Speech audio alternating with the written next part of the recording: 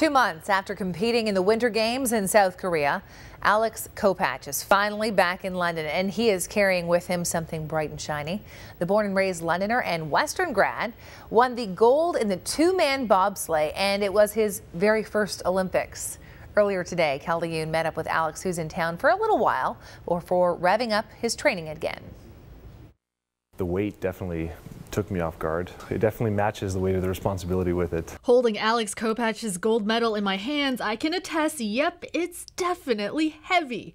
And realizing he had won it, a moment Alex will never forget. Jacked up, heart's racing, breathing, but you're focused on the run itself. And you're just really excited to get to the end, hit the brakes, look. You cross the finish line and all you can see is the clock and it says, number 1.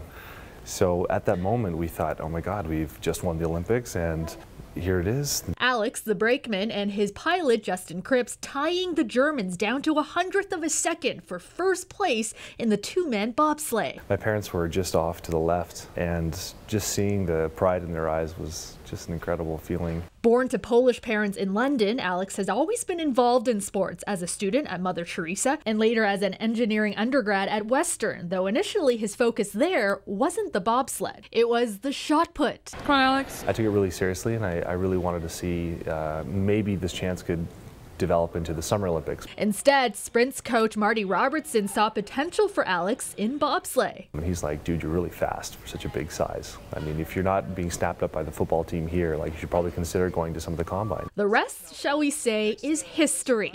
Before he knew it, Alex was on the national team, and soon after, he was one of the best in the world. It was a really interesting shift from going from school, shot put, now professional athlete, and luckily Olympic champions. An Olympic champion who's taking a much-needed break. He arrived in London just days ago, traveling on the road from BC, making stops along the way to show Canadians his new medal. It just makes me realize just how much more special the experience is to share with people. Now back in his hometown, Alex plans to stick around at least for a little while. But most importantly is just to touch base with the London community again and see my family and friends and share with them the victory, because we've been pretty much out of touch for a whole year.